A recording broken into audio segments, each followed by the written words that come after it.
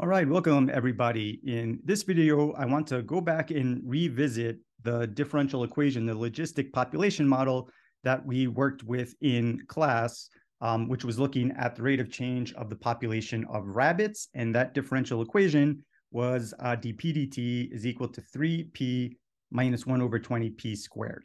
And so I'm going to put a link to this Colab document, which is in GitHub, in the description of this video.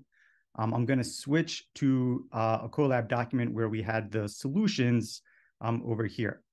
So in class, we solved this model using separation of variables. And then we used partial fraction decomposition to integrate the left side of that differential equation. And we ultimately went through a whole lot of algebra using properties of exponentials and logs. And we were able to find the general solution, which was p was equal to 60 divided by 1 plus c e to the minus 3t. So I want to talk about a general approach that we can use to solve any logistic model, and then we can take a look at how we could apply that to this differential equation and derive the solution. So down in the appendix, we walk through this process. So if we have a logistic model in general, then we can write it in the form dp dt is equal to minus ap times the quantity p minus l. And so in this case, p is the dependent variable, t is the independent variable, and a and l denote constants that we would be able to find by inspecting the differential equation. So in general, what we could do, walk through the same process that we solved in question 4, is we would separate the differential equation so we could divide both sides by p times p minus l. And that puts us at this stage down here. So now we've separated the differential equation. Integrating the right side, not very difficult. Integrating the left side is a little bit more involved. So we could separate the left side of the differential equation and write it as a sum of two fractions that we could then integrate. So let's go ahead and go through some of these calculations, and I'm going to go through them using Python. You could verify these doing the calculations by hand if you would like to. So we're going to use the SymPy package that I'm going to import as sim. And in our model, we have t and p as our independent and dependent variables, respectively. So those I've defined in this line of code.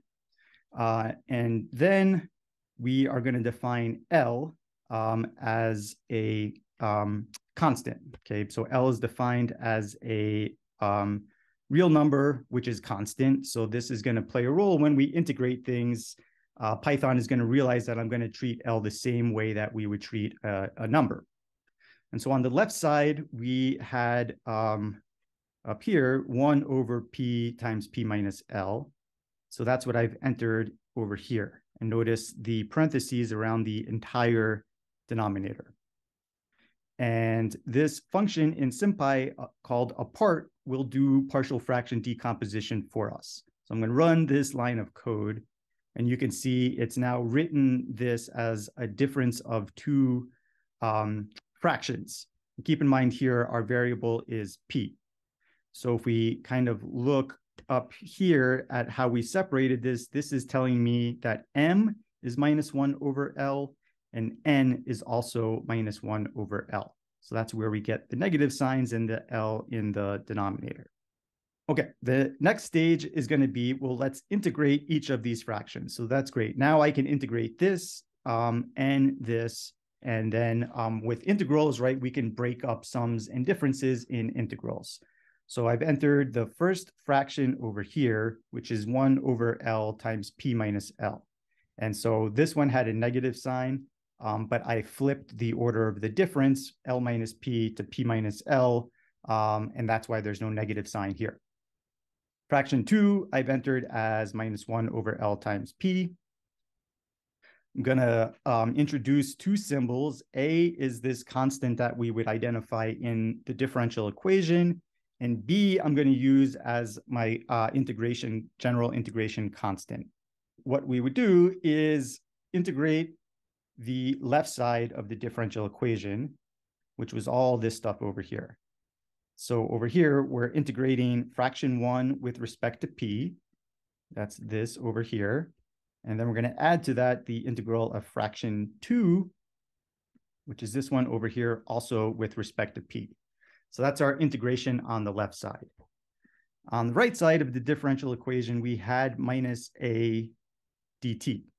So we're going to integrate minus a with respect to t.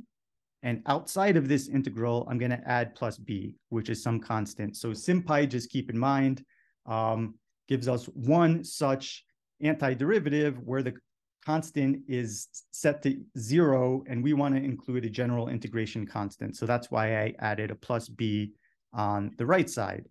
And so now I'm going to run this cell, and you can see that the integral on the left side involves a bunch of logs. The integral on the right side is just minus at plus b, which we could have done by hand probably much quicker. So that's great. So now we've integrated both sides, but I would like to find an explicit solution. I would like to solve this for p. And we did that by hand when we solved question 4, but in this case, let's see how we could use Python to help simplify these calculations. So there is a nice function built into the SimPy package called solve. So this is located in the SimPy solvers package. And again, we're going to use solve. So I'm going to import this as solve. And what I'd like to do is solve this equation for p. And when I want to solve this equation, keep in mind, we've integrated the left and the right sides. So initially, we've got left integral is equal to the right integral, and we've got p's mixed around. I would like to take this implicit equation and solve it for p. And before I can enter this into Python, I need to take my equation and rearrange terms so that on the right side of the equation, we have 0. So what I've entered in this Python cell over here is the result that we got from the left integral minus the result that we got from the right integral. And what's implied is that implicit equation is now equal to 0. And I want to solve, we've got a couple of variables in that equation. We have p's and we have t's, but I would like to solve this for the dependent variable p. So that's what this line of code is going to do. And again, the command is solve that I've imported from SimPy solvers. And I'm going to call this equation the solution, SOL. So let's run this line of code. Let me clear my drawings out. And let's run this code cell. And out comes this equation that we have for p, an explicit solution for p. This is typed up using, Python symbols. So we've got the double asterisk for raised to the second power. And so here's a nice little command that we can use to make this output more readable, which is I'm going to convert this equation that we had that I called solution into LaTeX. So there's a command that's called sim.latex solution. And we can see the output here looks a little bit more LaTeX-y. And this is going to be convenient because I'm going to want to kind of paste that down below when we simplify to find the explicit solution. So over here, I could copy this code and then double click over here and paste it into this markdown cell. And just keep in mind that you can see there are double backslashes in the LaTeX that was output here. And we just need to convert each of those double backslashes to a single backslash. And that just plops this formula written really nicely down below. And this doesn't quite look like the solution that we got when we solved question 4. So we can simplify this expression a bit. Okay, and so now let's take this explicit solution that we got from Python, which initially it looks like this, and let's clean it up a little bit so we can identify the solution a little bit more easily. And so at first we can take and divide everything by L times e to the LAT minus b. So that is going to just leave one L in the numerator. That's going to give me a 1 over here. And that's going to give me minus 1 over L e to the minus L AT minus B. So next, what we can do is try and simplify. So the numerator looks really simple. Let's try and simplify the denominator a little bit. So here I'm going to distribute this minus L to the both terms in the power of the exponent. So that's where I get the minus ALT plus LB. And next thing that we can do is use properties of exponents to take this sum in the power and write it as a product of two exponents, as I've done below.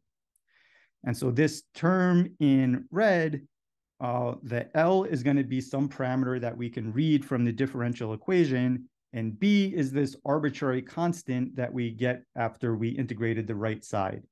So since we have an arbitrary constant in here, this whole expression in red is just going to be some arbitrary constant that is going to be much nicer to just write that as, for example, a C. So this expression, this solution that we got for P, we can simplify it to the form of L divided by 1 plus C e to the minus KT, where in particular, this constant K, that depended on both parameters A and L that we'd be able to determine from the differential equation. So this power that we have in the denominator is equal to A times L. And this constant C is going to be dependent on the initial condition. It's not just going to equal the initial population, but given an initial population, we'll be able to determine what that arbitrary constant C needs to be. Okay, so now let's apply that general formula that I've written on the left side over here, which was P is equal to L divided by 1 plus C e to the minus KT. Let's see how we could apply this to this logistic model that we solved before. So notice that this differential equation, dp dt equals 3p minus 1 over 20p squared, is not written in the form where we can directly identify these parameters A and L. So I can take this differential equation and rearrange it to write it in an equivalent form over here.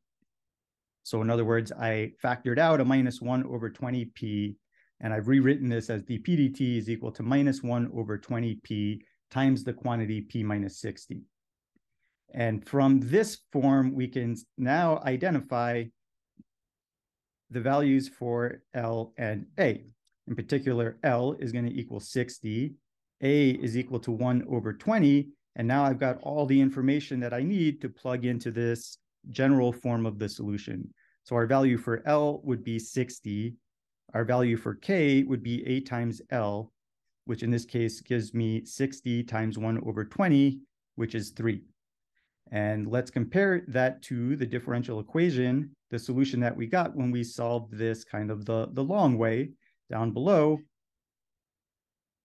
We got exactly P is equal to the value L that we identified, 60, divided by 1 plus C e to the minus 3t. That 3 came from A times L, which was 60 times 1 over 20.